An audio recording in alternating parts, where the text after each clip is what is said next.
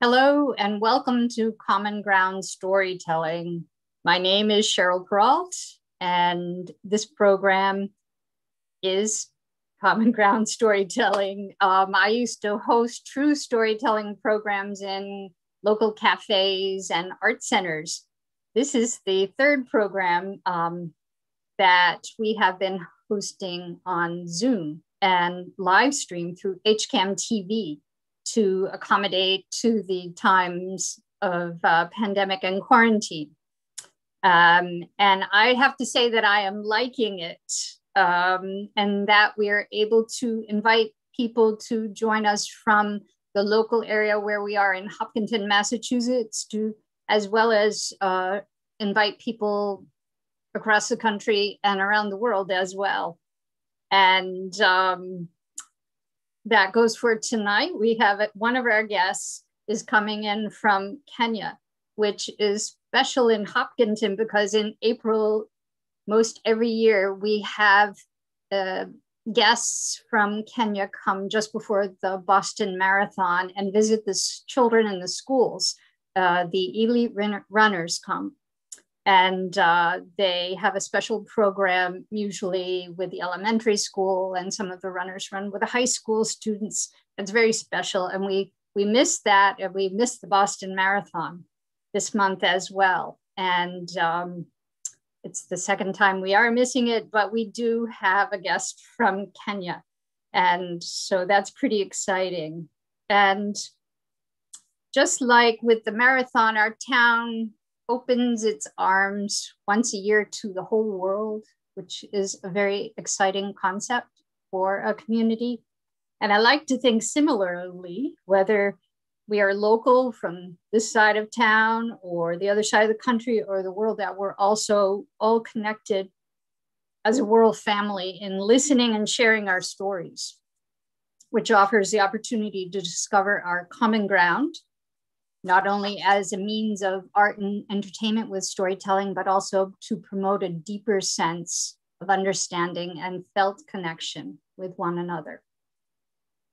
So we're here to share stories tonight on the theme, Earth Day is Every Day, which is a favorite theme for me because in April, it is also Earth Day on April 22nd.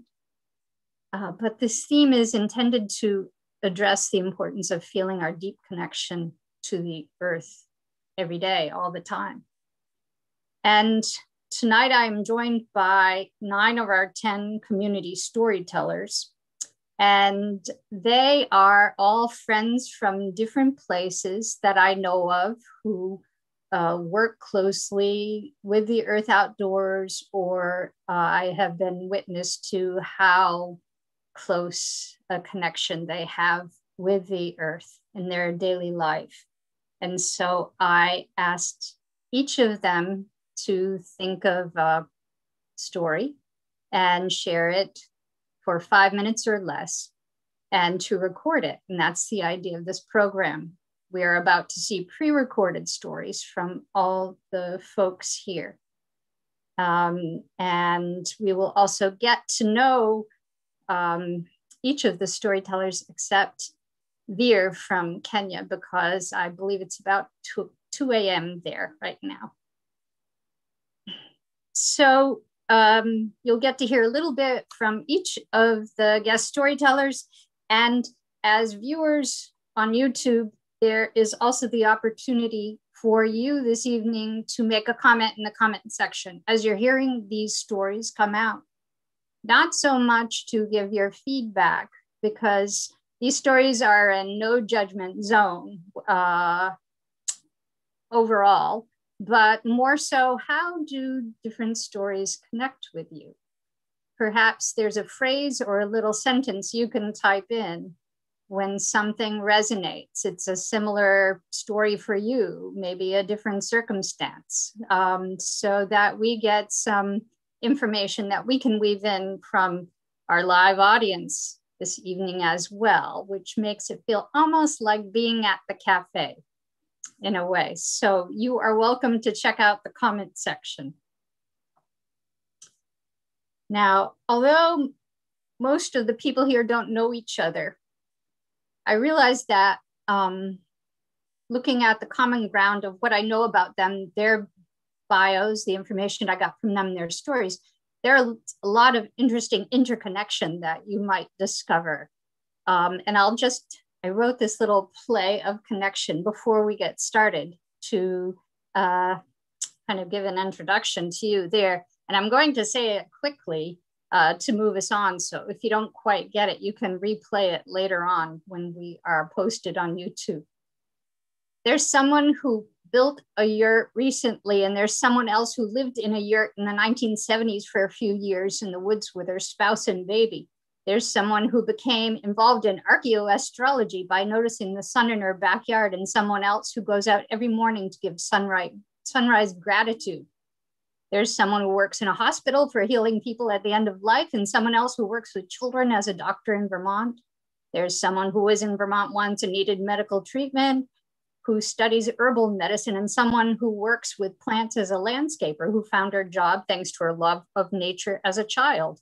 There's someone here who's a young person and a true force of connection for people and nature, whose grandmother used to sit in the parlor of Wangari Maathai in Kenya. And there's someone here on the other side of the world so inspired by the reforestation of Kenya with the millions of trees named Wangari Maathai, who was the activist who achieved this. She wrote a song for her. There's someone who loves to walk around Hopkinton, Massachusetts with her husband, and has identified themselves as honorary recipients of an award for a couple exploring every possible trail and path in this town.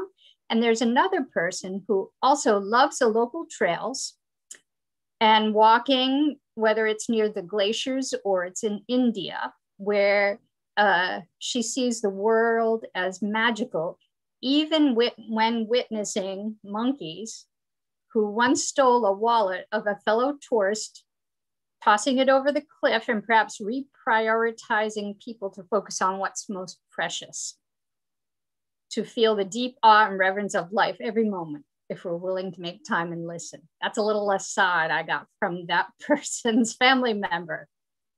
So after seeing these stories and knowing and talking with these storytellers, I feel like we are family.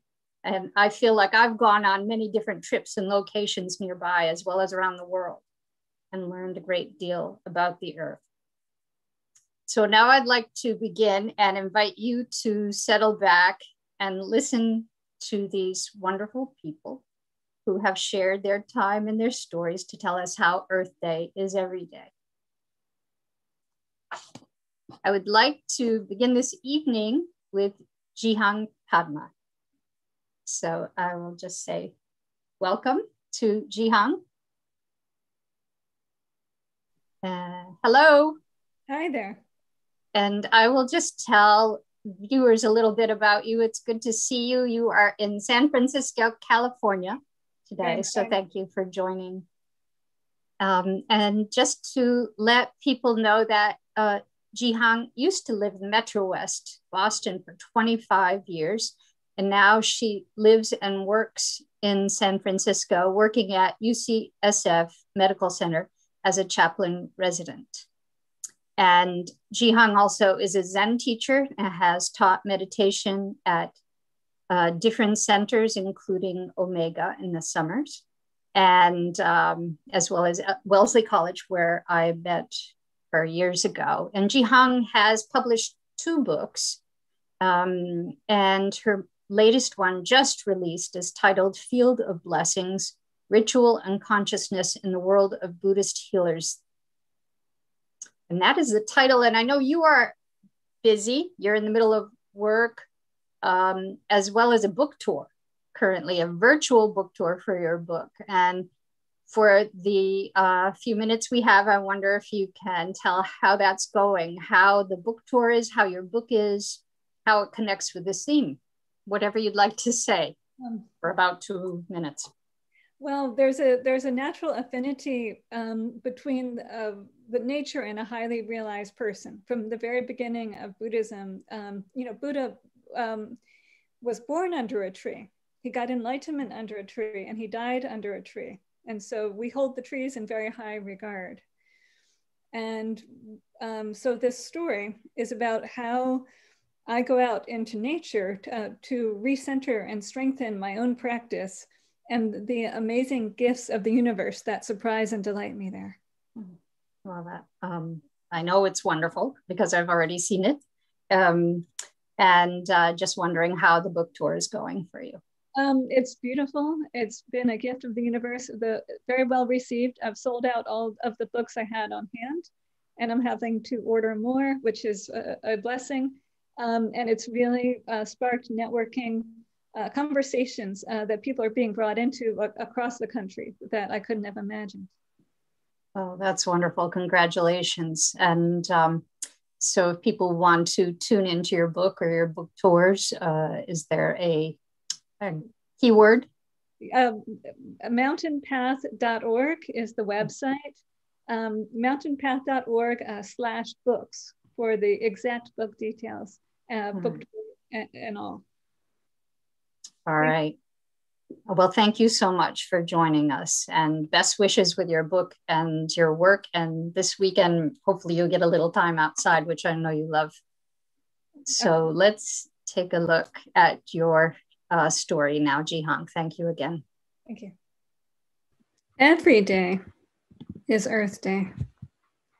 Even as a child, I would go out at dawn to see the sunrise as I meditated. I knew I could find clarity in nature. Zen Master Sun Sunim often told us, if you have a question, ask a tree. The tree will give you a good answer. Many of his students have gone out in the wild, fasting the body and mind through retreat, so as to reconnect with our natural wisdom as we discover it, reflected back by the teachings of mountains and rivers. The solo retreat is a rite of passage for me and many others throughout history. My most beloved place for these retreats is Temenos in Shutesbury. Its forest and mineral springs reconnected me to a place outside of time, a source of energy and infinite peace. The dirt road was closed in snow season, which gave the pilgrim a healthy half-mile hike uphill with backpack, yet so worthwhile. To hear coyotes at night, to see infinite stars over a dark forest, to practice in silence among the cedars, to put everything down which seems to weigh so heavily, and discover how light it is simply to live. To sleep well, remember dreams and rise early, the cabin lit by gleaming embers. A few days at Temenos helped me create space for all transitions, the turnings of seasons, and also my own new beginnings. Here are a few snapshots from Temenos World. Clear pebbles of hail fall among spotted Fs and rust-brown needles. Fs are amphibians like newts. My sister calls them baby dinosaurs. Walking from the knoll to the lookout, one frog sighted, a single white stripe adorning its lithe body. One tiny tree frog, 24 red-spotted Fs this morning, especially the red-spotted Fs. On solo retreats, as I fasted and released whatever needed to go, these elemental creatures accompanied me. To see one spotted F is already epiphany, but 24 Fs among the lichen, the leaves, the stones, the grass. Their vivid colors shift my perceptual focus, and I see now the world through the scale of an eft, each inch of it sacred. Here are a few more images: a frog at dusk, flutter of hawk's wing, the sound of the pine grove's height, spirals of labyrinth, rock etched with the pulse of time, clatter of porcupine upon bark, deer tracks, early light floods the valley, hummingbird, whir of radiance, welcoming me home. Thank you. Thank you, Ji-hong, very much. I appreciate your story. I always appreciate what you have to share about nature with me as well, even though we're on the opposite sides of the country now. And I also appreciate your blogs posts in looking up your name as well when you're showing photographs and writing. So thank you, and have a good weekend in California. Thank you.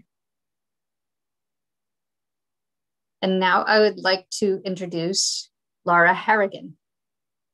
Hi, Laura. Hi, Cheryl. Good to see you on the other side of town on Zoom. And thank you for being with us this evening. I want to tell people a little bit about you, and then we can have a few minutes to talk as well before we see your story, which I really appreciated your making time to record. Laura Harrigan has been a Hopkinton resident for 10 years, and she has 2 daughters in high school. Laura is a landscape designer and does work in client care for residential landscape maintenance and design build company. Laura is an avid runner, but she prefers quiet solo runs rather than races. And Laura has been on trips to Africa that taught her new perspective on plants. And she adds that her current obsession is moss art. So I have a lot of questions that I know we only have a little time. I'm curious, what is moss art? And I'm also curious what you learned from plants in Africa when you were there. I don't know, whatever you want to address, take your pick. Sure. I'll start with the current obsession, moss art. This came about because as part of my job, we are designing a new studio. We just leased a new studio space, and we wanted to install a moss art wall. We thought that would be very appropriate given the industry that we're in. But when we got the price to have it installed, we did not have anywhere near the budget to have that done. So then I thought, well, wait a minute, maybe we can build it. So I looked into some DIY YouTubing videos and learned that I absolutely can build it. So I now have a dining room full of moss, which, by the way, who does not love moss? I have a little bit of a moss obsession when I go for hikes out in the woods. So I have a dining room full of moss, full of bark with lichen, like Ji-hong mentions lichen in her piece.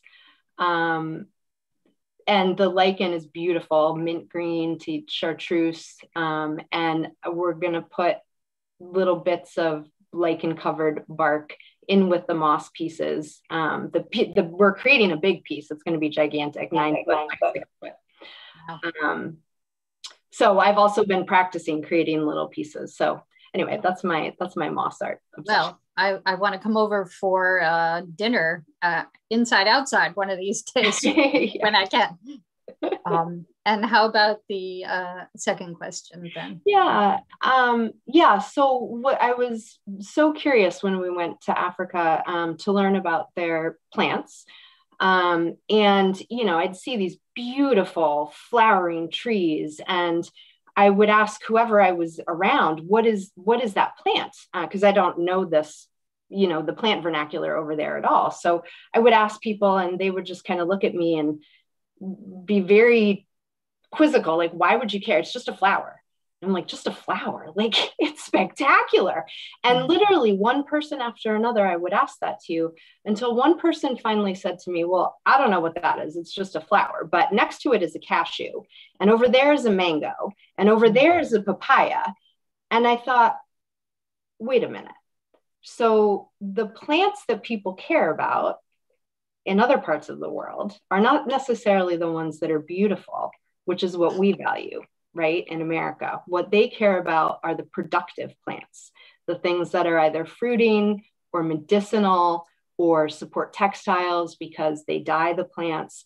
They use the dyes to dye material. Those plants, everyone knows, from adults to young little children. And the flowering plants are just sort of backdrop. They don't care about them. They don't notice them. They don't have the value, which was just really, it was really interesting. The context, the difference in values, that culture versus here. Mm-hmm. Oh, well, and where were you traveling? We were in the Gambia. It was my family. We were on a service trip to an all-girls school over there. So we spent a couple of weeks with the girls.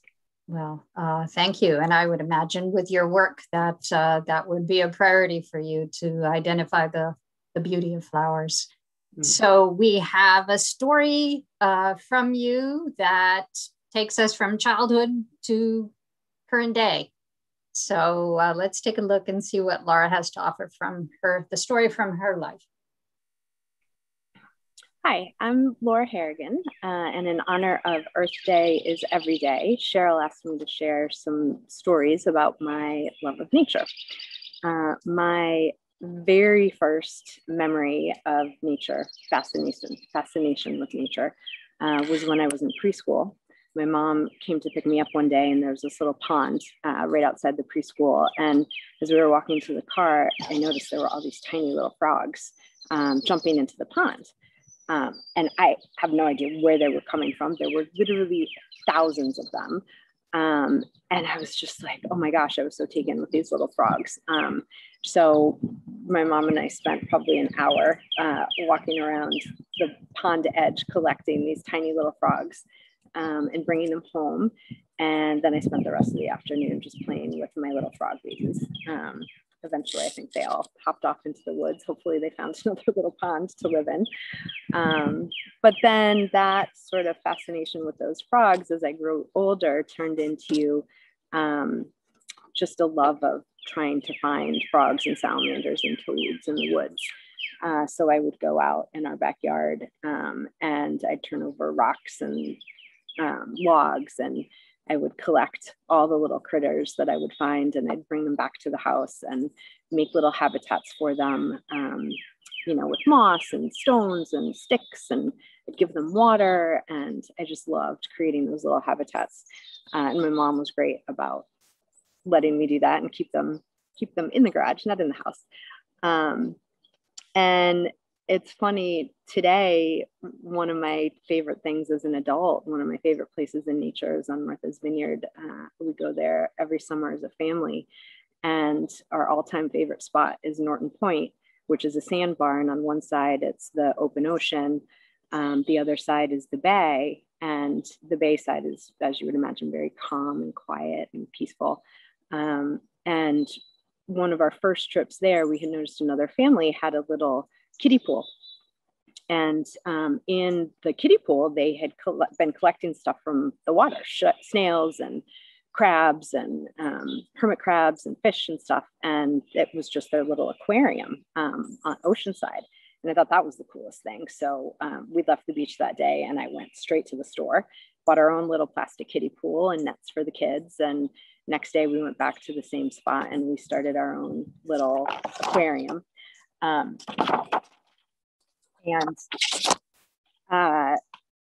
So we would catch all sorts of stuff. We caught all different crabs, blue crabs, hermit crabs, spider crabs, horseshoe crabs, very, very cool. And snails. And one day, and we would make little habitats for them too, like I used to do when I was little, but this time it was with sand and with seaweed and shells, and create little spaces and little separate habitats for all the different creatures that we had caught. And one day there was this hermit crab that was huge, way too big for its shell. It was like Popeye, like huge upper body and then teeny tiny little lower body stuffed into this tiny little shell. And I thought, that shell is not the right shell for that hermit crab. And it made me wonder, how do they change shells, because obviously the shells don't grow with them. And it had never occurred to me that these are creatures that habitat old discarded shells. And so I said to the kids, hey, let's see if we can find a bigger shell that this little guy can maybe move into, and see if he moves into it. So we collected a whole bunch of different shells that were a size up from the one he was living in. And we kind of let him do his thing and watched him for a little bit. And then we went off and came back to it a little while later. And I noticed that he was sort of playing with one of the bigger shells. He had like grabbed onto it and he was turning it around and poking at it. And all of a sudden he grabbed the edge of the shell, pulled himself out of his old shell, turned himself around and backed himself into the new bigger shell, which I thought that was the coolest thing I had ever seen, that I had just watched this crab grow into a new shell. Silly, but the things, I don't know, that you get fascinated with. So those are some of my stories, and I'm very lucky now that my job is, I work as a residential landscape designer for a landscape maintenance company. So I get to spend pretty much every day talking about horticulture and walking around beautiful gardens. And it all started with my little fascination with those little tiny frogs way back in preschool. Thank you, Laura. I have seashell envy in seeing that moment where you saw the taking on of a new home with the tide pool you had created, and appreciate your sharing these moments of nature and how they inspired you in your interest now in interacting with the natural world. So thank you very much.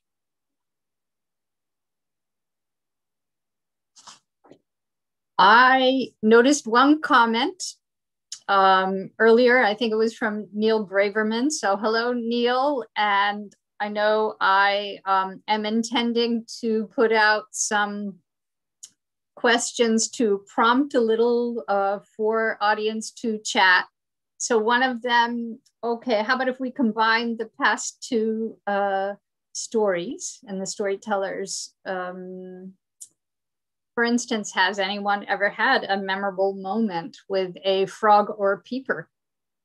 Or how about witnessing a baby dinosaur, as Jihan had mentioned?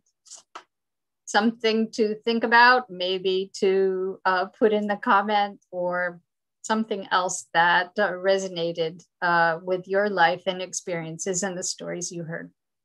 We would like to hear from you as viewers and weave them into our program too. So you're welcome to give some comments and we'll see what we have in common.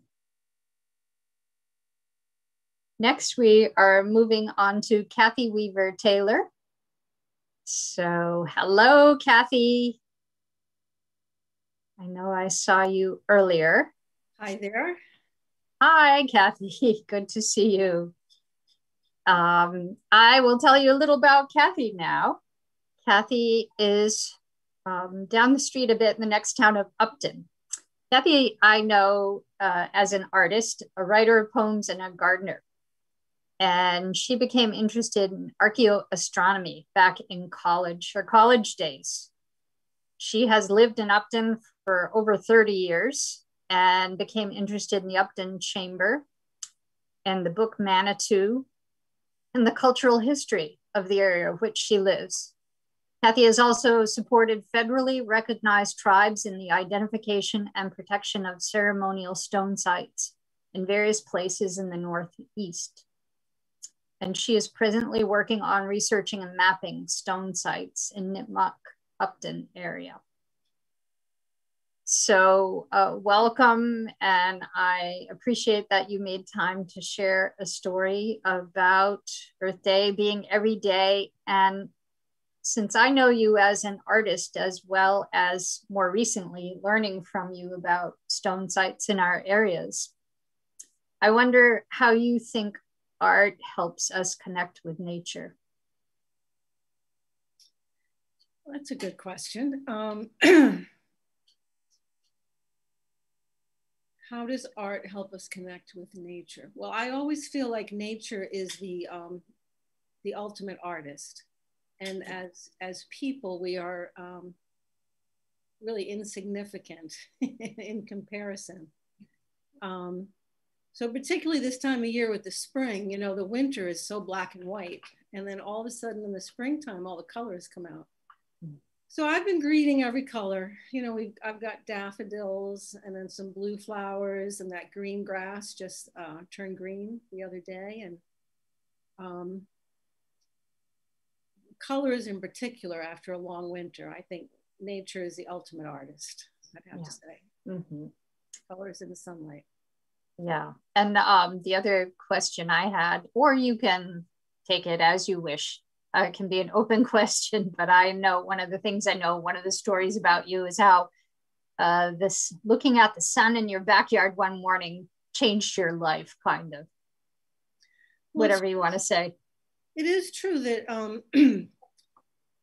I was a middle school teacher for a very, very long time, and you're up at the crack of dawn.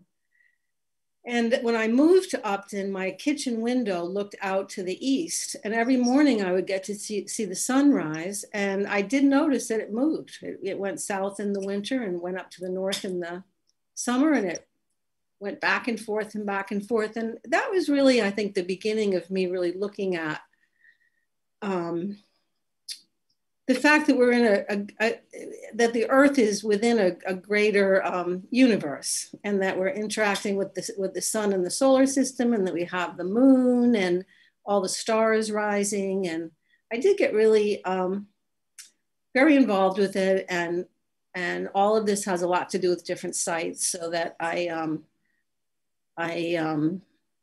wish we could see more. My biggest wish is we could go back and see the Milky Way every night. You know, that we would see more stars, that we would have our lights, but you can get lights that don't block out the sky so much. And I think everybody would be in better shape if we could see the Milky Way galaxy that we're a part of every night, like people have for thousands of years until all the electricity came in, which is wonderful in some ways, but missing out on the sky is something also. Yeah, well, thank you. That's a pretty comprehensive answer for a couple of minutes. And now let's take a look at the story that you have to share. Thank you, Kathy. I'm Kathy Taylor. I want to tell you a story about the Nipmucs. I moved to Upton about 30 years ago, and I first heard about the Nipmucs. The high school in Upton is called Nipmuc High School. And I found out that the Nipmucs were called the freshwater fishermen. And I always wondered about this freshwater fishermen. I'm thinking, what did they do? Did they catch trout? Did they catch bass? I mean, what is all this fish they were catching? So come to find out that I've, with a lot of research, I found out that early in May, before all the Europeans got here, people for thousands and thousands of years, they had a really strong connection to these ocean fish that would leave the ocean and come up the rivers, up the waterfalls, up to the quiet streams. And these big mama, like pickerel and alewife, sometimes salmon, they come up to these quiet places that were high up where the springs were. And these big mama fish would lay all their eggs, and then the male fish would come and fertilize them. And these fish would be, the Indians always made sure that the food source was replenished, so that they would catch a lot of fish on their way up to laying their eggs, but they would make sure that enough eggs were laid so that the cycle would continue. So I found out in early May, all the Indians would gather at the waterfalls and have these big celebrations. After a long winter, and they would catch all these fish, and they would have big feasts and big gatherings, and they would dry a lot of the fish to have a food source to get through all the planting that was coming up next. And I've been thinking that a lot of their ceremonies and you know, things that were happening were probably singing and calling to the fish, reminding them that it was kind of time to come home, time to come back. And so then the other thing that I found out was in the fall, a whole nother series of things with fish happen. And that is the freshwater fish, the eel, this kind of long snake-like fish, would leave the freshwaters, and in this freshwater fish, the eel, they go down to the salt water to lay their eggs. So that they leave in great numbers in the fall, and that the fish weirs would catch all the eels in the wintertime, before the winter, and they would dry them and use the nutrient-dense eel meat to get through the winter. So the eels go to the Caribbean, and they lay their eggs there in the salt water. And these little translucent kind of egg beings kind of float to the coast. And the eels are very transformative. They have, they turn into a little snaky kind of thing. And at some points they have these little legs that they can crawl up on the mud. And then they become that long snake-like fish again. And they finally get back up to the quiet fresh waters where they live as long lives as they can. So that, so the nipmucks, this freshwater fish, between the ocean fish coming up to spawn and the eels going down to the Caribbean, they really lived off these two fish beings. And I am reminded that with all our infinite wisdom of computers and electric lights and our life that we have right now, the ancient ability to blend in, to be harmonious with the landscape, they had ocean fish coming up to them very easily to be caught. And there's something to be said for ancient ecological knowledge that I feel like we really need to get back to. Thank you, Kathy. Really important conclusion to your story. And thank you for sharing all of the research that you have been doing and melding it together when you're offering it out to community, along with what you learn about sky and fish and people, cultures of singing to fish and the art of the earth as well. And I have, in weaving in some of the audience, I have seen some comments coming up about people having interactions with crabs and I think F's or little salamander creatures. However, I cannot remember the precise quotes, references, what people are saying, but it looks like there are people saying that they have had good moments with such creatures as well. So after hearing Kathy's story, I also wonder if you have a fish story, which can go, I believe, in a lot of directions. So Kathy, from talking to you about your story, I will remember your reference to the idea of singing to the fish and really getting everything you need back in time with the Nipmuc people. Having the fish come right to them that way is really a beautiful and important reminder for us how the earth can take care of us and give us everything we need. So thank you. And next, I would like to invite Frank Albani. Hello, Frank. Hi, Cheryl. Oh, there you are. Good to see you. And you are coming in from Plymouth? Yep, home in Plymouth. Home in Plymouth. Very good. And thank you for being part of this program tonight and sharing your story. And I will tell people about you a little bit, including that Frank is 67 years young, is what he offered in his bio. And Frank grew up in Millis, Massachusetts, and he's lived in Plymouth for most of the last 50 years. Frank is an accomplished carpenter, and he just retired from 24 years of organic vegetable farming. Frank also loves playing guitar with his band Plymouth Rock Music and with his many other musical friends. And he has a deep love of nature and loves fishing from his rowboat off Manomet Beach. So you might have some fish stories also. You can learn more about Frank and his music. He has a CD released in 2017 titled Songs for My Mother, correct? That's right. And you were asking me about it, so I have a copy right Oh, here. great. And this Yes. is you were wondering about the cover. My artist friend Rick Murphy did a painting of the Earth, and you can make out a nipple right over Plymouth there, and Yes. trying to signify Mother Earth. Mhm. And you know,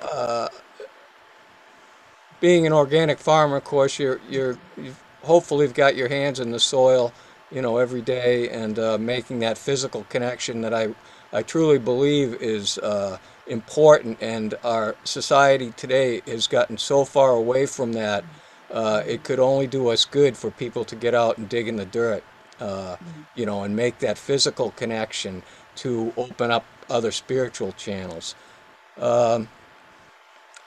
Yeah, I could tell you a few fish stories, but I want to keep it brief. But I love where I live near the beach, and I love being out in my boat on the water, fishing, and just looking around, experiencing the beauty. Uh, as well as being at the farm. And New England is an amazing place with the different seasons and the beautiful changing colors. And uh, we That's also, right. You're gardening now, right? You're yeah, starting the garden now. I have some things going in the greenhouse now. So yeah, I'm lucky in that way. I still have a large garden over at the farm, even though I'm not selling vegetables anymore. I'm still out there, So.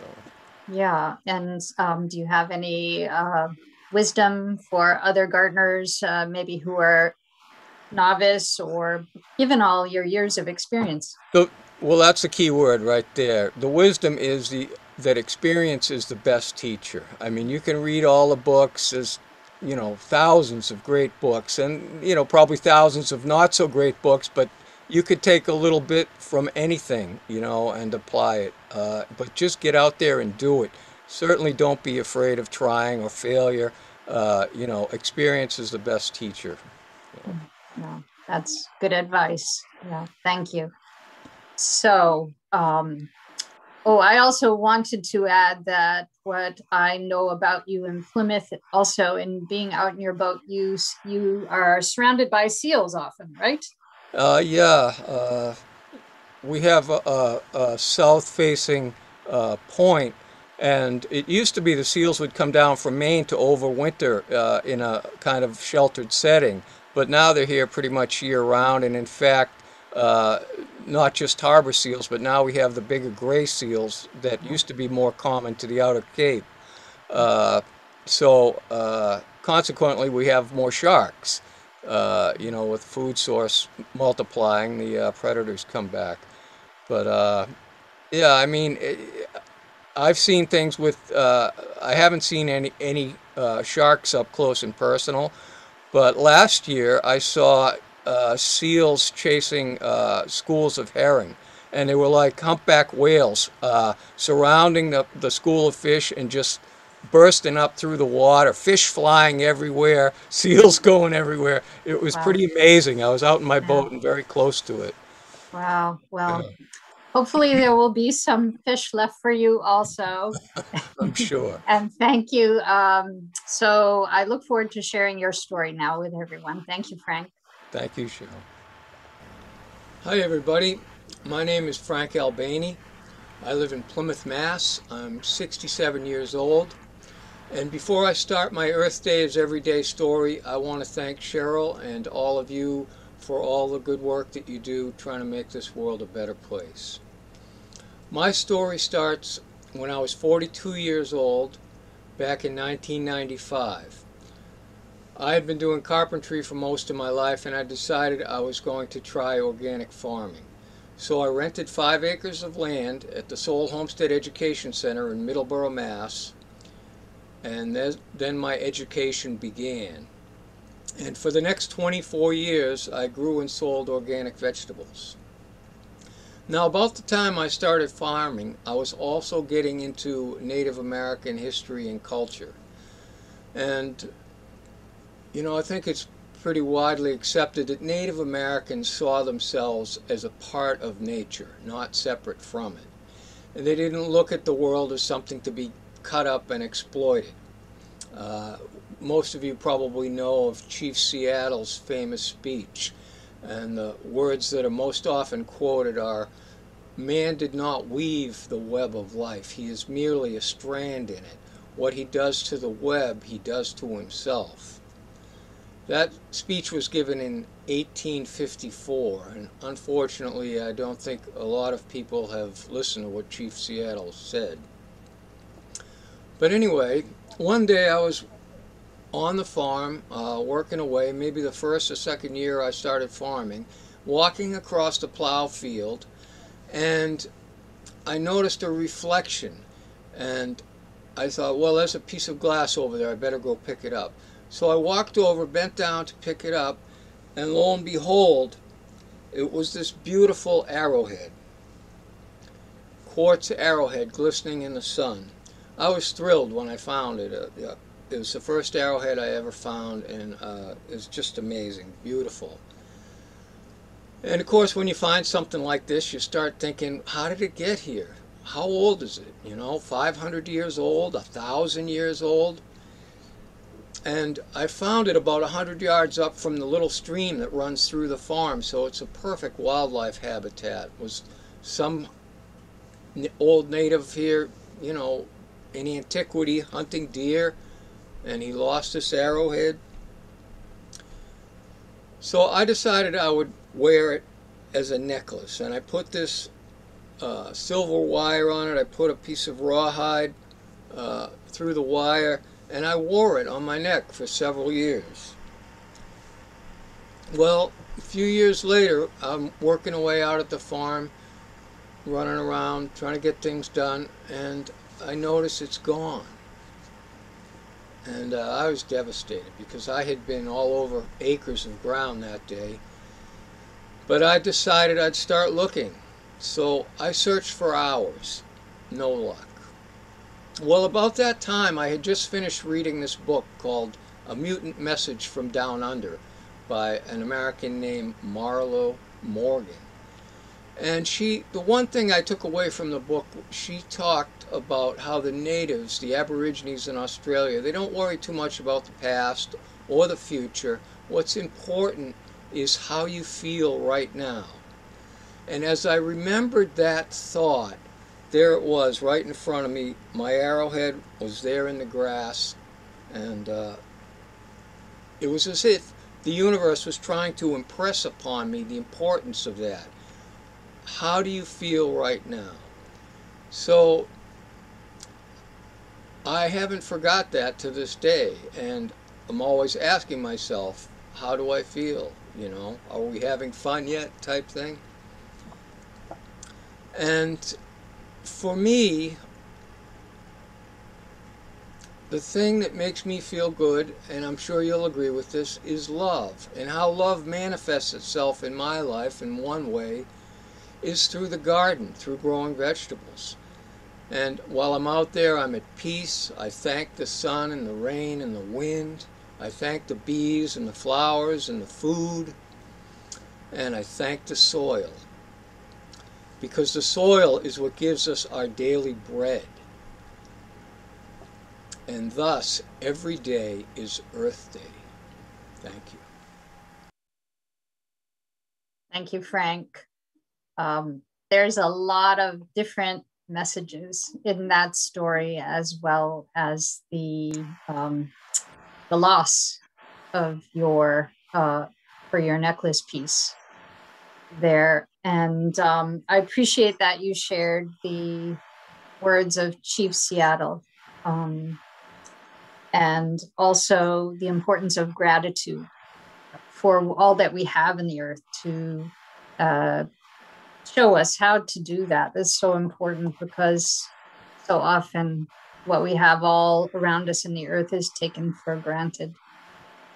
And I would imagine working with the earth as an organic farmer, that you see things close up that way and never take earth for granted. So thank you for all the wisdom of your story that you had to share. Thank you, Cheryl. And Frank's story, as well as references to some other questions and chat that's come up, I'd like to ask audience to consider what treasure have you found at some point in your interactions outside in the natural world. I imagine that there are a lot of stories about that to consider. And I see we have a comment agreeing with Earth Day is every day with Frank's good story. So good to hear from you out there in audience. And again, thank you, Frank. So now we have a story coming from Newton, Massachusetts with Deborah Rocha. Hello, Deborah. Hello, Cheryl. There you are. Good to see you. Nice to see everybody. Yes, Deborah, in your bio, you make reference to dealing with this time of pandemic and the quarantine, that you just got your second vaccine shot, right? And you're just recovering, right? Yes. From that. Yesterday, maybe not feeling as well, but today much better. Much better. Good to hear. And in talking about yourself a little, when I asked some questions, you said you're looking forward to holding your grandchildren in your lap for a few hours. Oh, so much. Yeah, well, I'm happy for you too, and getting closer to it with the vaccine. I'm glad you could be here today. So for people to also know about Deborah, that she grew up in the Midwest, and she wanted to live as an adult, young adult, in an underdeveloped part of the world, to go back in time to things were simpler. And so she had lived in Brazil and lives in Newton now for 32 years and says, I really like my community. Deborah also, I added to her bio, is a beautiful quilting artist. And not stopping with making a beautiful quilt, but telling a story often in her quilts about people and life as well. And there's usually a lot of nature references, as I recall. And Deborah is a gifted songwriter and musician and has 2 CDs? 2 CDs, that's right. And Deborah once wrote a song about the environmental activist Wangari Maathai. Yes. Which is a wonderful song. Thank you, Cheryl. So, yes, and I'm so glad that you were able to contribute one of your stories. You know, I was thinking about you, and when we used to meet sometimes in between for coffee, and you would start to tell me a story from your life, not on purpose, but just because we were talking, having conversation.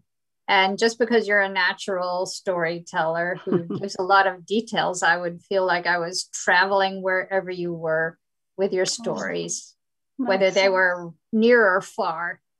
And I know there was one time, probably the last time we were together out, you said something like you were with one of your young family members, and you felt like it was important to perhaps create a song about where food comes from, which is what Frank was just talking about. Yeah. And I thought, what a great idea, because again, we often take that for granted, right? In this time where we are living. And I wonder if you ever made up the song, or if you have any thoughts related to that, or whatever else you'd like to say for a couple minutes. Well, I haven't yet made up a song about that, but I may still be able to do that, Cheryl. You've piqued my memory of our conversation now, so I might be able to do that. Yes, great. Maybe a third CD. Also.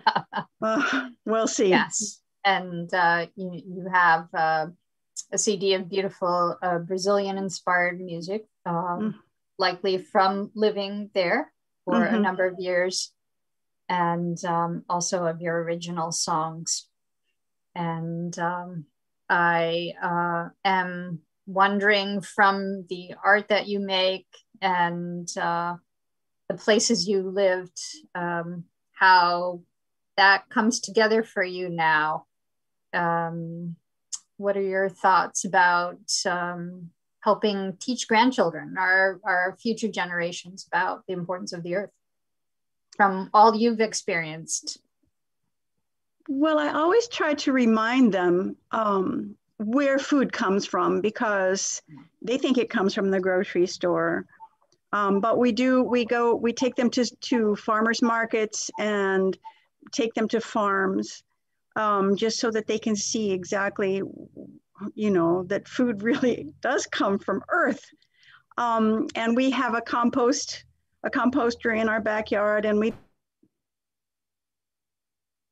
plant a garden, not a very big garden because we don't have a lot of space, but enough to give us greens over the summertime. And then we have lots of raspberries. And the raspberries, of course, are one of my teaching instruments for the grandchildren, because who doesn't love to pick raspberries fresh off the bushes? In the afternoon when they're warm from the sun, it's heaven. That sounds wonderful. That's how I try to help them understand where food comes from. Yeah, well, I think that you are likely teaching important things about the world and the earth a lot of the time that you are with them. Lucky grandchildren they are. So, lucky grandma I am. They're great lucky kids. Grandma you are too, right?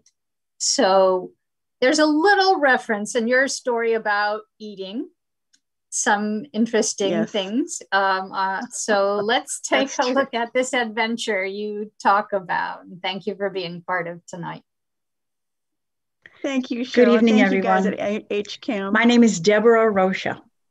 That last name, Rocha, is a Portuguese name. I'm married to a Brazilian, and a couple of years ago, we were finally able to realize a dream we had long had, to visit the Amazon River. The mighty Amazon River begins at the confluence of the Rio Negro and the Rio Solimões. We needed to cross that confluence in order to get to our camp. The guides slowed the boat and asked us to put our hands in the water of the Rio Negro, a river of very cold water, made dark from the tannins of decaying matter. Just ahead of us was the dividing line between the rivers, and that line is quite clear because the Solimões is a light brown. As we entered the brown water, the temperature rose by at least 10 degrees. The waters of these two rivers do not mix until many miles downstream. As far as our eyes could see from the middle of that confluence, there were actually two rivers flowing side by side, one black, one light brown. Once across the big river, we traveled by canoe down a small tributary to the Amazon. On this first excursion, we saw what normal everyday life is like. We greeted families traveling and working along the river. In many respects, it was no different from strolling down our own street. Finally, we reached the camp. Situated on a high bank, we stepped out onto a floating dock that was attached to a stairway of some 25 steps. At the top of these, we turned to see the marvelous forest stretched out below us. Our hosts explained that during the 6 months of the rainy season, the forest at our feet was completely submerged, more of a lake than a river, and the floating dock would be tied up right next to where we were then standing. The following day, we were taken by our young guides into the forest. We simply walked off the end of the boardwalk that served the camp and in a few steps were so deep into the forest that the camp completely disappeared from view. In the Amazon rainforest, your field of vision is never more than 25 feet or so. You look up and you cannot fathom where the sun is in the sky. It's like you are engulfed in an ocean of green. Gradually, we began to see small gashes in trees that marked the pathway. We stopped at many of these, where Juan would chip off a sliver of bark and give it to us to taste and smell, while telling us what that tree is used for in traditional healing. We had quite a few unique experiences. Juan brought us to a palm tree in fruit. The fruit was small coconuts about the size of a date. He opened one up and found a grub, showed it to us, popped it into his mouth and gave us a big grin, as did his assistant. We were then offered one, a grub about that big, wiggly, fat, translucent. Well, I had to take the dare, and before that grub could move, popped it and chewed. It was like eating a piece of soft coconut pudding, rich and flavorful. Juan showed us a tree which had a large black growth surrounding the first fork of the tree. This was an ant colony built by the ants much the same way that wasps make their paper nests. Juan put his 2 hands upon the outside of the structure. Almost instantly, his arms were filled with minuscule ants, and he rubbed them into his skin, explaining that the smell they produce is one of the most effective insect repellents that exist. We followed his example. And finally, Juan told us that there is a tree that travels through the forest.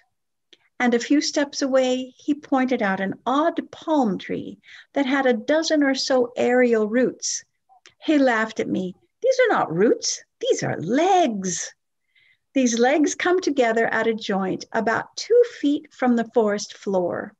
As the palm produces new roots, these are light sensitive and they grow toward the sunlight, eventually rooting and pulling the plant in that direction. Juan showed us where some of the old roots have broken off to allow the palm to move forward at the rate of about half a meter per year.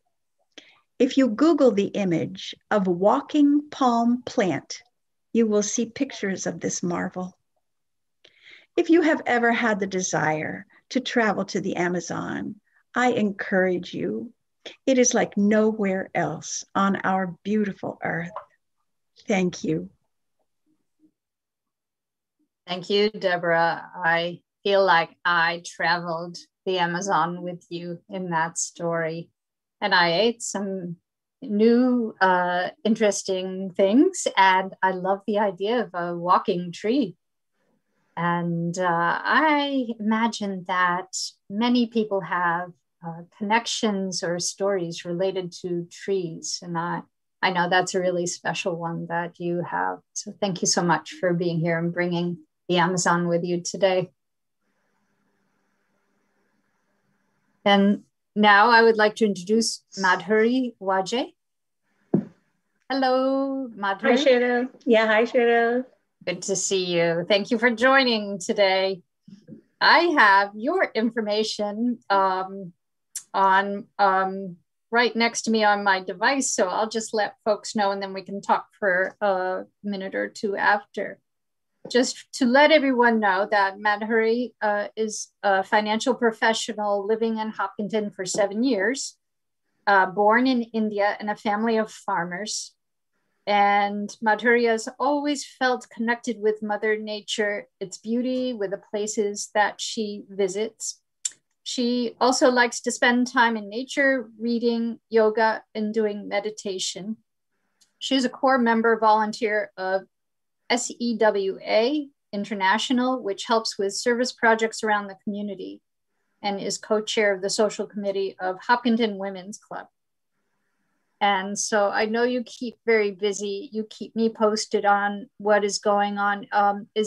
As a volunteer for SUA, is it called as an acronym? Yeah, it's a SEWA actually. SEWA means service. Okay. And I looked it up. It is a Hindu word defining selfless service or act dedicates itself to serving those in need, regardless of race, religion, gender, or other circumstances. And I know you've been really busy as the intention is to provide disaster relief, public hygiene, family services, and child education. And that the organization has been busy in the Metro West area in Hopkinton as well. So I thank you for the service that you have been doing. And when I talk to you, when I hear you, I always hear a deep connection and reverence to the natural world from you, and in hearing about you on going on trails or even just being outside, meeting in our front yard with masks on one day. And I wonder if you can share where you think maybe you had some of the influence of having such a deep connection with nature, how that got started for you, if it was a person in your life or experience outside as a child. As I was born in India, you know, like the outside weather is like same like what you feel inside. So there's no like a lot of air conditioner and heater and stuff like that. So always like if it's raining, we used to get wet and all those things. So it's like more gelling in nature and get along with it. When I came here, I'm like mostly in a closed apartment or in a house, and I kind of started missing. And definitely it was taking a little toll on my health too. But after a while, and when I started more into yoga, meditation, and more into spiritual journey, I should say, I felt more and more connected to the nature and the places I visit. So even if I'm walking down and suddenly I see the different trees and I suddenly stop and I feel like I'm talking to them. It feels a little mysterious, but yeah, and I was like wondering why, but I don't know. As I resonate with all of other storyteller here, how the mystery in nature and Mother Earth, they can feel and find, and same thing is happening with me. So it's glad to be Thank you. With the nature, yeah. Yeah. Well, thank you so much. And I know you take us on a trip in your story as well. So I look forward to sharing this story with everyone. So thank you for your contribution of story this evening and being here. Thank you. I remember being to Alaska in summer of 2019, just before the pandemic happened. And I couldn't believe it just happened. Actually, my daughter just said, let's go to Alaska this summer. And I just told her, okay, can you plan the trip and let's see how it goes. And she literally planned out every day what to do. And I just gave her budget, then we sat and just booked everything. And within 8 days, we landed in Alaska. I was so mesmerized to see the beauty. Next day, we went to daytime cruise. I was so amused to see and just to drive by the big mountains next to ocean, and just driving by, I was like, wow, this is something amazing. Then we just, on a cruise, we could see all the whales dancing, seagulls, orcas, and penguins. And the best part is the iceberg. When we saw the iceberg, I couldn't take my eyes from it. I never saw that best color, blue color of ice. I never imagined that ice can hold the color and the magic. Next day, we were driving. We went to Fairbank. We drove around 1,500 miles in just 5 days. And that's pretty amazing. But that's the best part. The road trip, the driving, we were just stopping. Like I was, oh, wait. Whenever there's a beautiful mountains and clouds coming down, and I couldn't take off my eyes, and I have to stop and see those. I could feel the magic. I have never seen something like that. We were literally stuck, and like I was feeling like I'm driving in heaven. And what is other best place than Earth? This Mother Earth gives so much. We have to just feel it and connect to it. We are part of it. We definitely can feel it. I was so thankful that we came here. And the local people, when I talked to, they just said, oh, they happen to be tourists like us, and they just love the place and they stayed there forever. And they are like, they have families and everyone there. And I said, wow, I really want to come back, only if I can take that winter. But definitely for summer, I can always, I can always visit and stay there. So I was like crazy. In Fairbanks, we went to the resort where they had a natural hot spring. People say they can see northern lights from there, but that day wasn't that best for the lights. But definitely the healing power of that hot spring was something amazing. The museum we went, they were saying every few minutes there is some earthquake in Alaska, and I was, we couldn't feel it, but when seeing data, we are like, okay, yeah. But I mean, it's just crazy to know that every few minutes there is some earth shaking under you, and still you don't feel it, and you are just normal, and you're a tourist, and you're enjoying the place. The last thing we did is going to Denali National Park.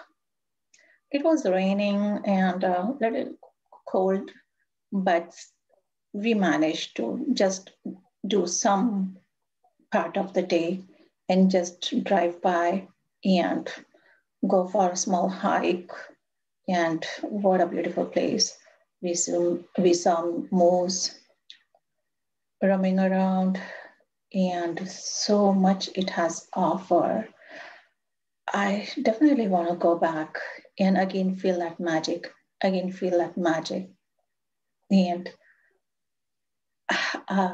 not just in Alaska, I feel that magic everywhere.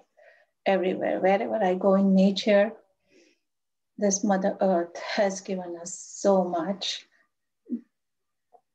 that I cannot say thank you enough.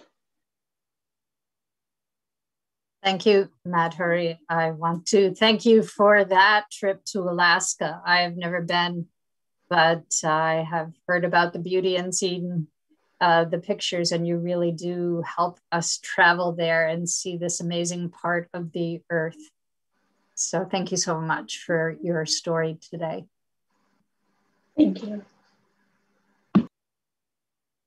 And perhaps there is a place to consider for your own story that feels like magic that you have been to, whether it's down the street for you as audience viewers, or it's across the world. I don't know, but I imagine that invites a lot of possible memories and experiences that people might have to share and talk about. Might even be a good topic itself for inviting stories.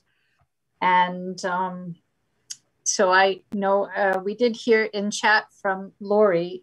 Thank you in responding to some of the past stories also. And Lori thinks about how she used to make terrariums with a lot of moss back in her day.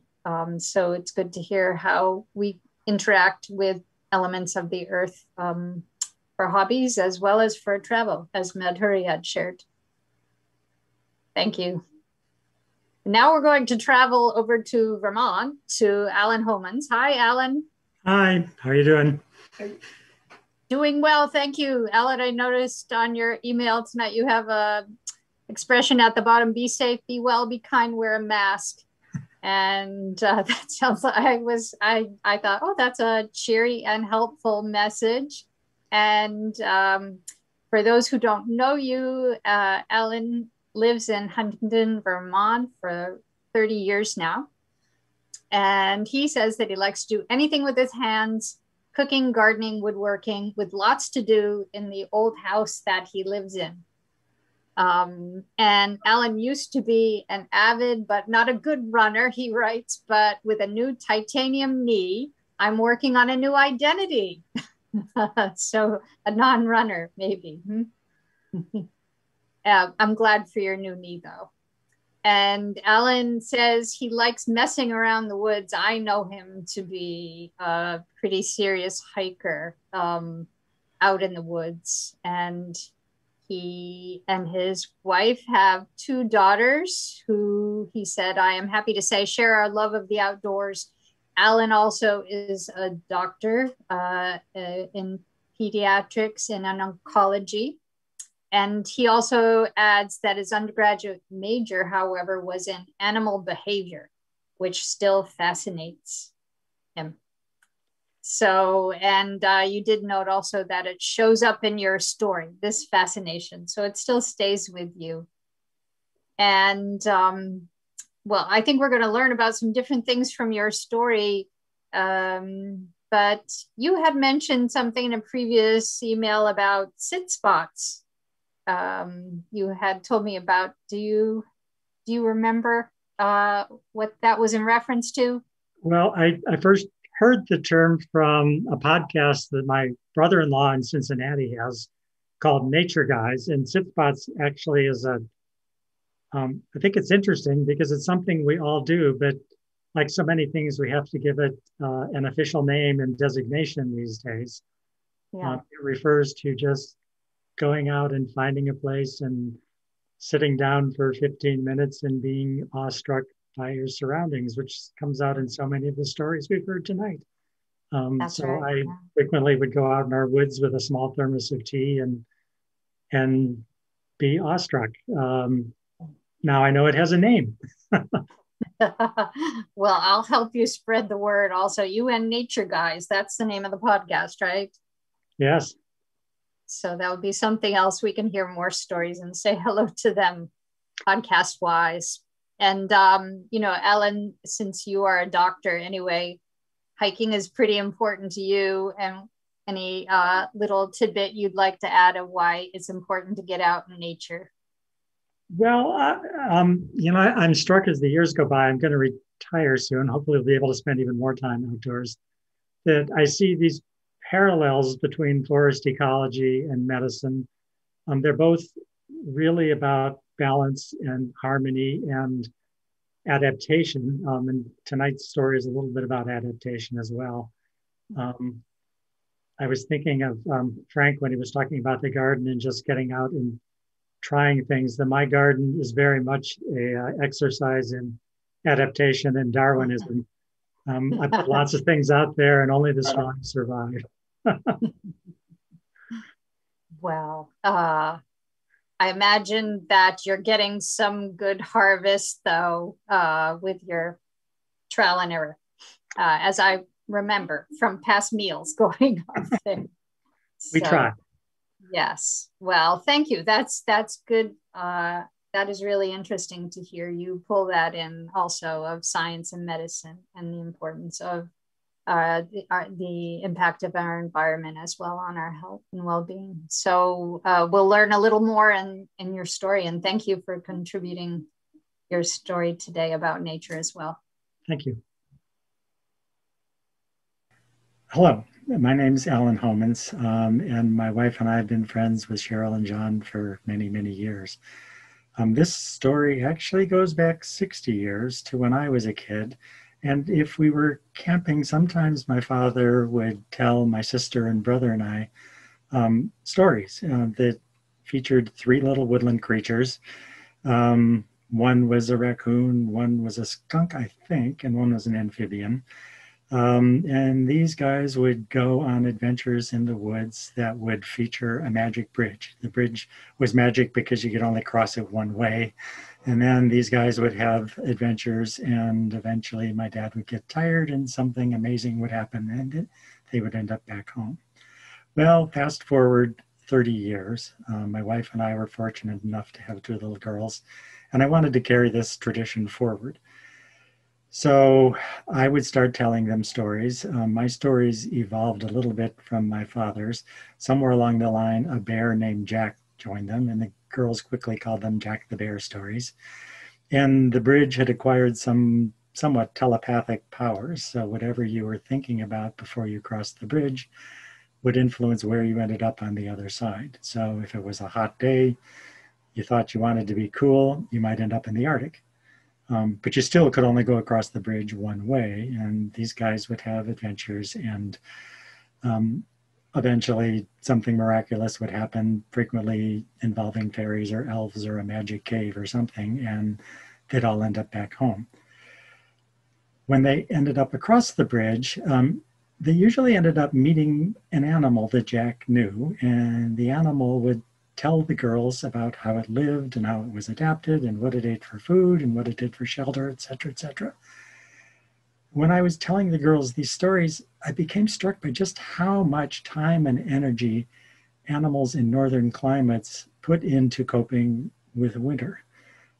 They spend time looking for food, storing food either externally or storing food in the form of fat, changing their metabolism. So either they truly hibernate or they go into a deep sleep, but a huge amount of effort goes into dealing with winter. So I was reflecting on this a few weeks ago when I was snowshoeing in the woods. We had a really good snowpack this year, a couple of feet maybe of powdery, fluffy stuff without a January thaw. I was shuffling along, paying not much attention, when I was startled by two little explosions in the snow about 20 feet from me. I saw a puff of snow, a flash of brown that I didn't really see what it was, and then it was all over. All I could think of was, and I hate to use a military metaphor, but seeing videos in the 60s of ICBMs shooting out of the ground with a puff of smoke from somewhere in the Midwest. So I shuffled over there, and sure enough, there were holes in the snow, maybe 5 or 6 inches across, going down maybe a foot, foot and a half. And leading up to these holes for 5 or 6 feet were a tunnel, one tunnel for each hole. Tunnels were maybe 8 or 10 inches deep. The roof was collapsed on top, and it led into the hole. I had no idea what this was. I've never seen anything like this before. I knew we had ruffled grouse up in the woods, but I didn't even know if they were there in the winter, let alone whether this could be them. I went home and looked it up, and sure enough, when the conditions are right and when you have deep, fluffy snow, grouse will deal with the cold temperatures by building snow caves. So they burrow into the snow, they tunnel under the surface for a while, build themselves a little snow cave, and stay there insulated by the snow from the more bitter cold air on the outside. When some, person like me comes along or they're disturbed, then they burst out of their snow cave and shoot up into the air. So those were the wing prints I could see around the outside of the tunnel. And I was just awestruck, a word that is overused these days, that these birds could do this. I mean, this has to be encoded in their DNA. They don't live that long, 5 or 6 years is a long-lived grouse in this climate, and that they could have this behavior sort of in waiting in their genetic code for the right conditions, the right temperatures, the right everything. And it just, you know, I'm never, I'm constantly just awestruck over and over again by the adaptations that occur in the wild around us. That's my story. I hope you found it interesting. Yeah, thank you, Alan. I feel like I just heard a story told to me, like a Jack the Bear story, with your wonderful adventure in the snow with the grouse. And the experience of being awestruck is important to be sharing with one another. So thank you so much for your beautiful story. And now I'd like to invite Amy Meverak to join me. Hi, Cheryl. Hi, Amy. Thank you. Thank you for being here.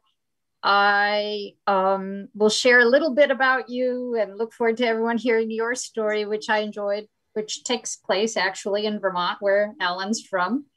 And Amy Meverak has studied herbal medicine with Rosemary Gladstar and Sage Morer.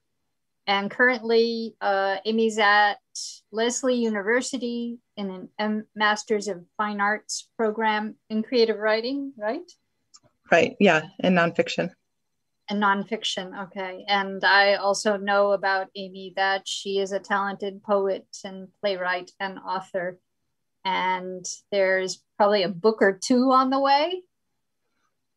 In progress, yeah. Working on it.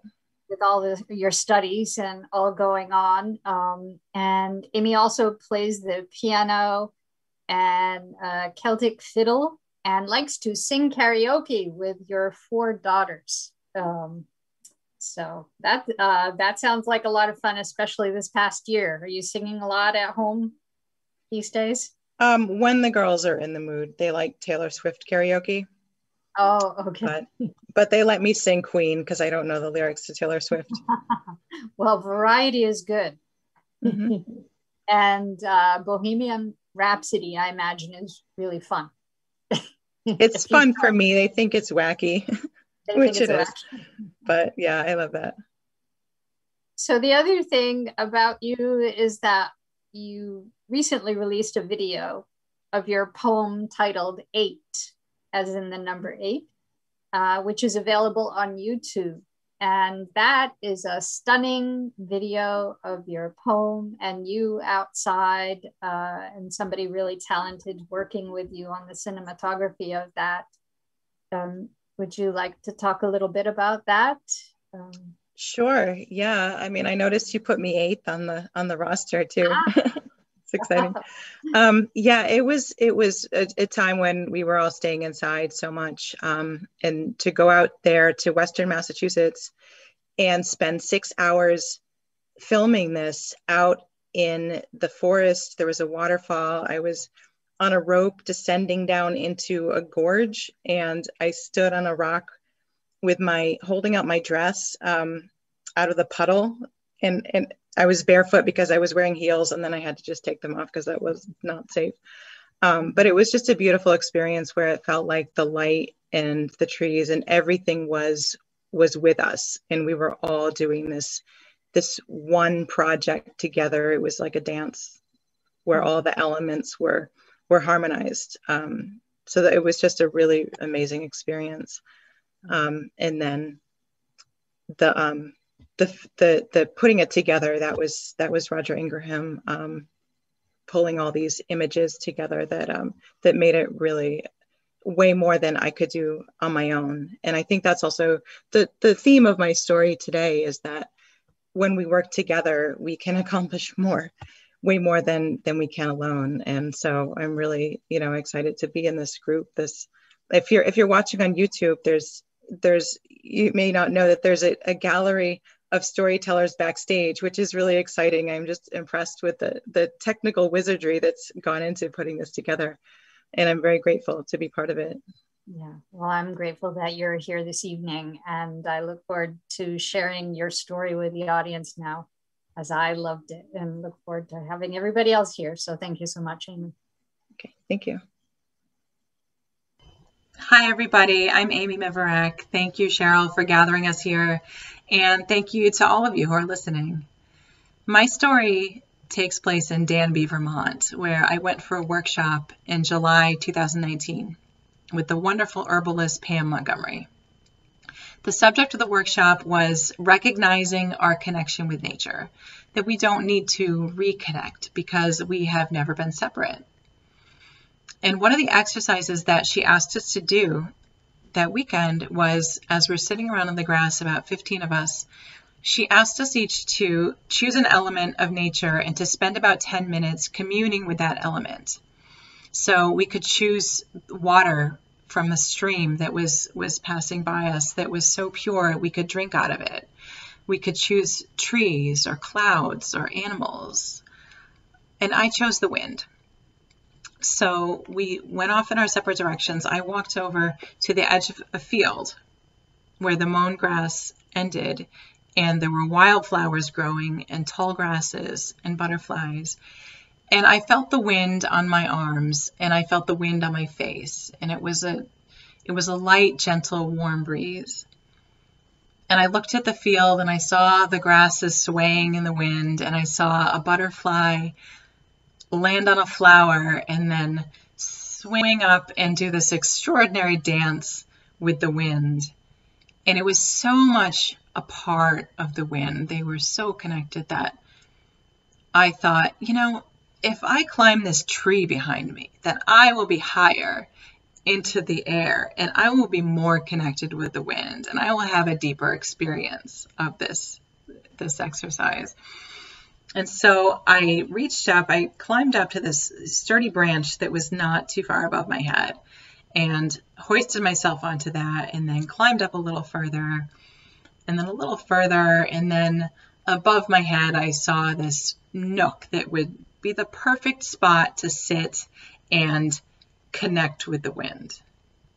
And so I climbed up to this nook. And when I got there, I got a little comfortable spot, as comfortable as you can get in a tree. I looked around and I was surrounded by leaves, and I didn't feel the wind at all. I felt spider webs and I felt sticky things and I felt my heart pounding and a little bit of panic that I wouldn't be able to get down from this tree. And then I thought, that's not the point of the exercise. We were not meant to feel anxiety. We were supposed to feel calm and rooted and connected with the earth. And so I really don't have anything to prove. I better just get myself out of this tree. And so I started to climb down. I got to that branch, that sturdy branch that didn't seem so far above my head when I went up, but now it seemed pretty high off the ground. And I kicked the tree a little bit to find a foothold, but I didn't find a foothold. So I wasn't sure what to do. And I looked off at the edge of the field and I saw a woman walking very contemplatively, connecting with something deeply. And I thought, well, I could just call her over, ask her, can you please grab my waist, help me to the ground, and that'll be the safest way to get down. But I really didn't want to disturb her meditative walk. So I let her pass by and walk into the woods, and I let go. One foot hit the grass, another foot hit a rock that jammed my toes up in the air, and I fell to the ground. And I thought, okay, I'm fine, mainly because nobody saw it. So I stood up and I started to walk, and I realized, no, I'm not fine. I actually can't walk without immense pain. So the lesson I learned from this is that instead of asking one person for help with one thing, I spent the rest of the weekend asking everybody for help with everything. And people would bring me food, clear my dishes. 2 men carried me up the hill to the bonfire so we could get eaten alive by mosquitoes so loud they sounded like a motorcycle race. And a woman gave me ski poles out of the back of her car so I could hobble around when I wasn't getting carried by the guys. And people gave me ice packs and herbal medicine. And the lesson I learned was that we are all connected and it is okay to ask for help. Thank you. Thank you so much, Amy, for sharing your adventure in Vermont and with the tree and the lessons learned there too.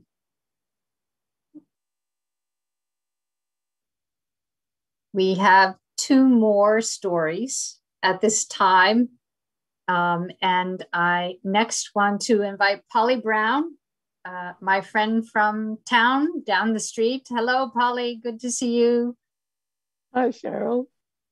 I will tell you a little bit about Polly and then we'll talk for a couple minutes. Polly that you see there is married to Alex Brown, who is a scientist and an activist who raises awareness for climate change. And you have been married for over 50 years at this point, yes. And in the first years of marriage in the 70s, Polly and Alex built and lived in a yurt for a few years with your first baby, right? And Polly also acknowledges, mostly I am a poet. Poems and walking are both very low budget ways of stumbling into astonishment. And so Polly has stumbled her way into 3 published books of beautiful poetry that are generally inspired, if not all, by nature. And her last book of poetry is stunning, I'll add.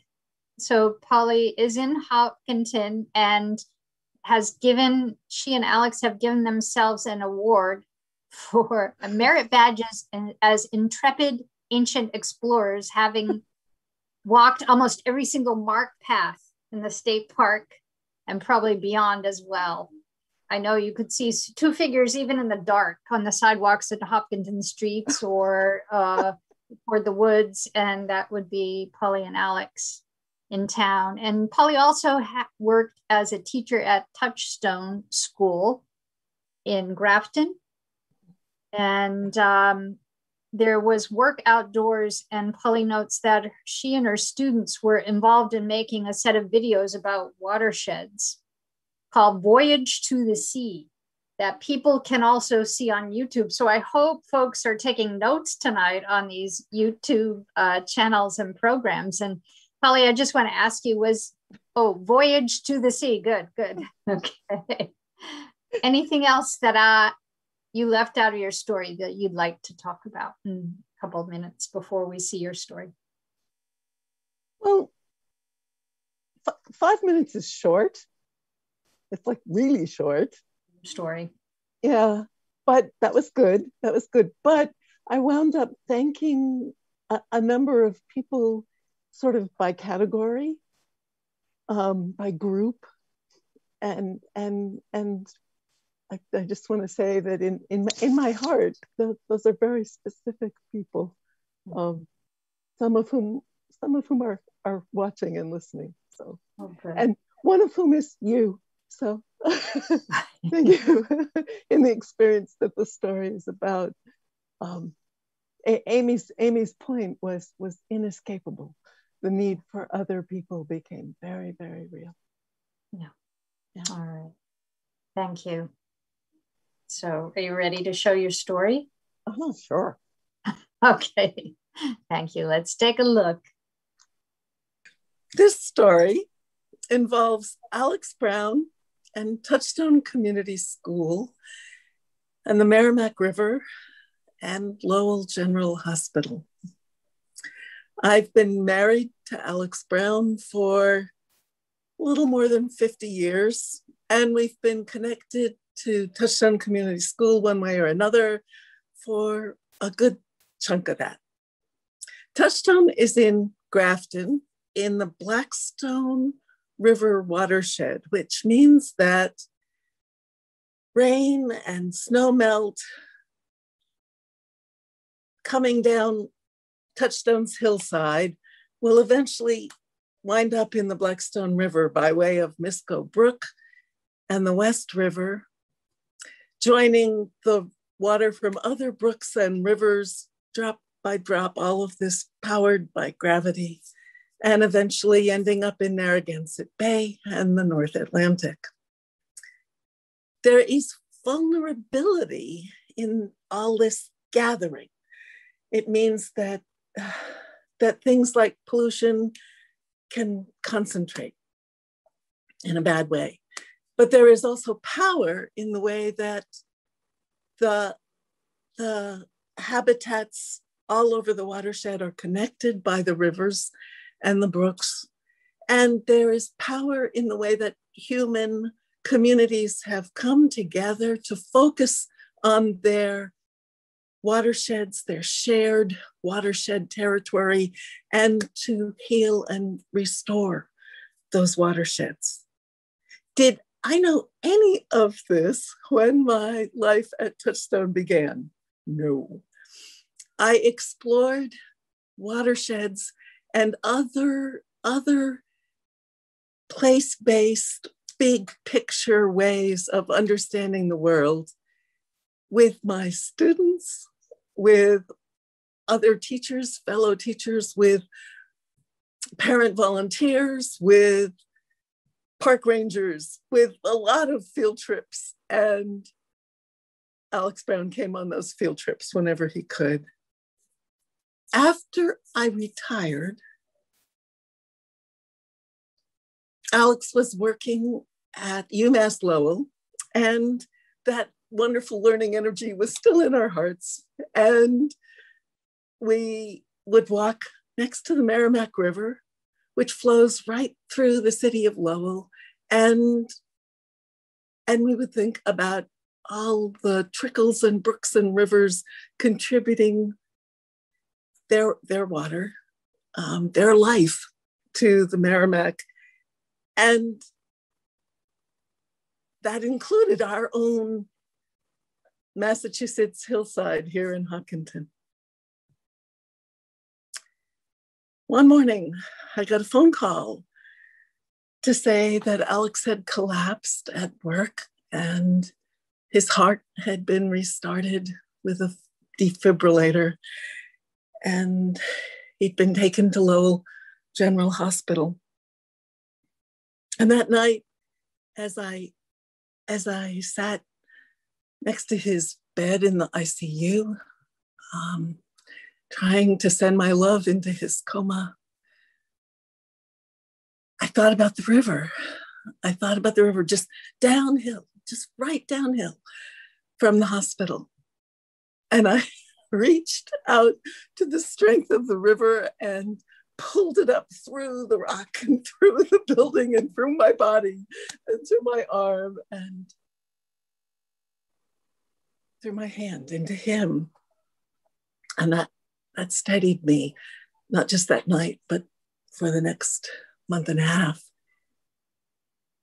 And now, just every day, I thank the doctors and nurses and helpers of all kinds.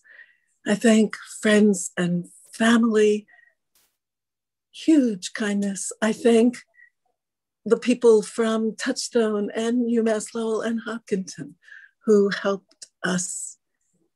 And I thank the power of the river and everything that means in my heart for saving him and saving us.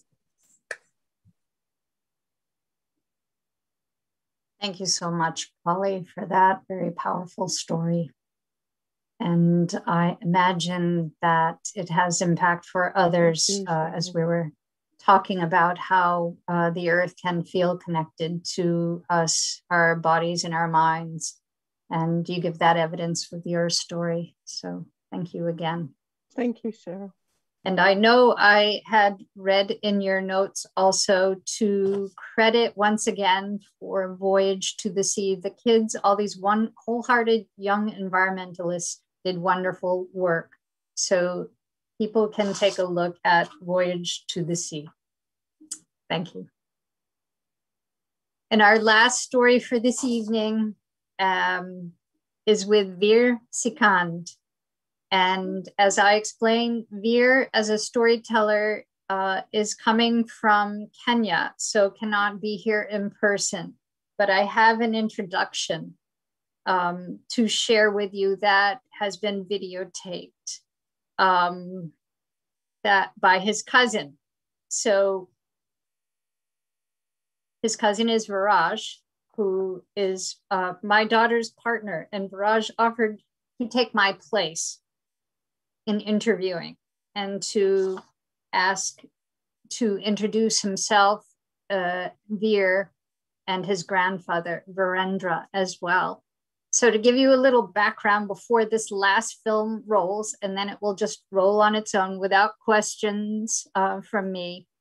The Sikand family are an environmentalist family in Kenya, and there are 3 generations in the telling of this story, but Veer will tell it himself. And there is Virendra, who is the oldest, 94 years old, and the grandfather to the family. And Virendra has helped to instill a culture of environmentalism into the family. And his late wife, Kamla, worked closely with Wangari Maathai and the reforestation project we've been making reference to tonight. Also, in this video, the interviewer is Viraj, who is 27 years old, and he is starting an environmental company to deal with biodiversity, regeneration, and decarbonization. And he's going to Harvard to further explore how to use technology to accelerate this. And Veer, who is the storyteller, is the youngest member of this group, 12 years old, and an avid wildlife photographer and videographer. And he has his own YouTube channel that you can subscribe to. And I have, and I am a fan. So we will be hearing the story from him. And you can hear more stories after by looking up his name on the internet, Veer, V-E-E-R, Sikand, S-I-K-A-N-D. So let's take a listen to the introduction and to the story, which I believe involves some wildlife in Kenya.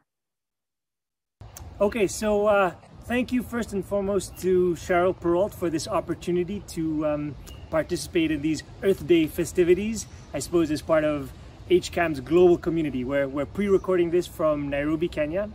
And yeah, so, you know, my name is Viraj Singh Sikand, and on my right is Veer Singh Sikand. Yep, my 12-year-old cousin. And on my left is Virendra Singh Sikand. Yep, my 94-year-old grandfather.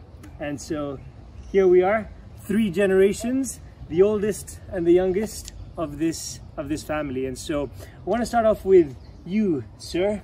So Veer over here for the audience, he is probably one of the most passionate, if not the most passionate person I have met when it comes to wildlife. Ever since he's been a little boy, all of his time he's spent, whenever he has a free moment, he'll go out to national parks, taking photographs, meeting people. And he's since created this YouTube channel that's now getting viewers from as far as Turkey to America. And so, Veer, where did this passion come from, and why did you create this YouTube channel? I created this YouTube channel to share awareness of conservation efforts, and I also want to inspire other children around the world to go outside and meet conservation heroes that are in that region. And I also want to share my photography, videography, and I think that it came from that generation over there. From this generation. All right, okay, well, Papa, you're in the hot seat.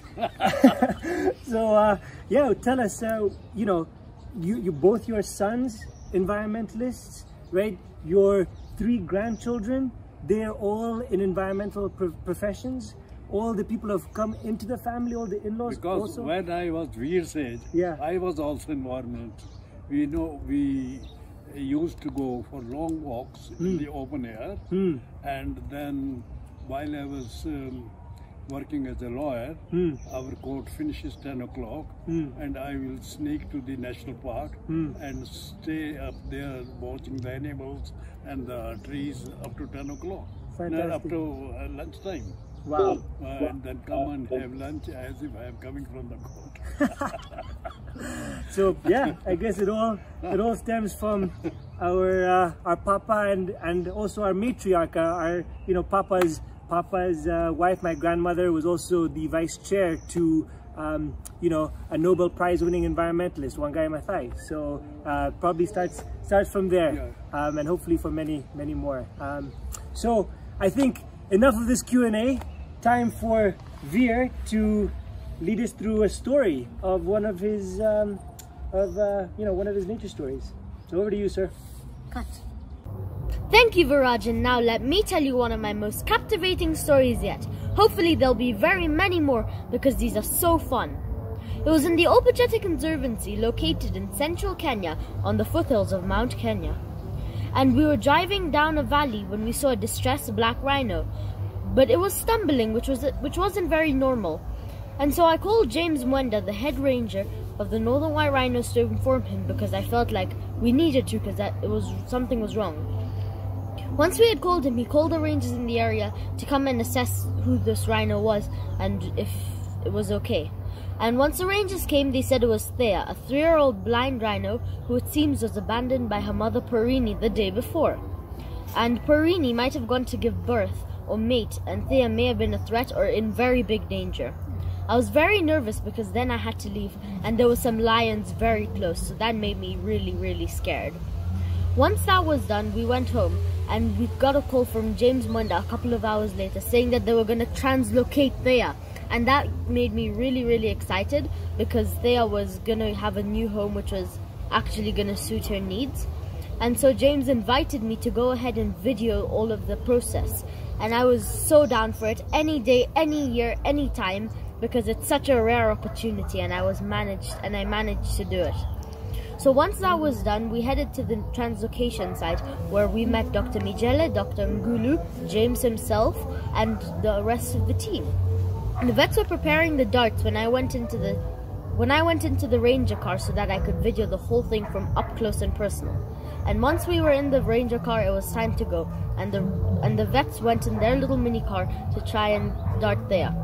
So Thea wasn't really cooperative and was taking her time and didn't want to get darted, but eventually we managed to blockade her and move her up towards the top of the valley where we managed to dart her and get her into the translocation truck. And we moved a couple of miles away to the endangered species enclosure a few kilometers away. And once we made it there, we released her into her new home and she looked so much happier there.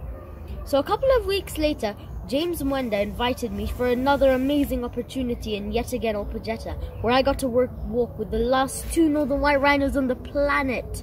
Wow, it was such an amazing experience. Thank you so much, Opajeta and James Mwenda. Thank you so much, Veer and Viraj and Virendra as well over in Kenya, and the wonderful story that you have provided. And remember that there is a YouTube channel for Veer to check out as well and hear more stories about the wildlife and the earth from his perspective. A wonderful storyteller, might I add. And also, Viraj, I'd like to hire you to do the interviewing for me from now on too. It was wonderful to hear from all of you. It is time for us to end. I apologize. We went over time. Jim Cousins wins. And I just want to say it was really abundant also with all of you who came in to talk about Earth Day as is every day, with the stories that you recorded, all the time that you put into making the stories, sharing them, and being here tonight to share them together and to listen and connect with one another and with all of those watching as well. I'm so grateful. I'm grateful to all of you who are watching as audience. I'm grateful to HCAM TV crew. I'm grateful to all of you beautiful storytellers who help us feel more connected to the earth. I'm grateful to the planet and to Mother Earth as well. Next month on the first Friday of May, we have the theme of laughter is the best medicine. So you could send me email at wake up, which is one word, at hcam.tv. If you have any thoughts or you'd like to share a story or you have an idea for another theme, I look forward to it. I love these programs. And with the adventure of running them on Zoom and being live streamed and not knowing how it all works out, but it always works out perfect in my opinion. I thank you all for being a part of it tonight. Thank you again. Good night.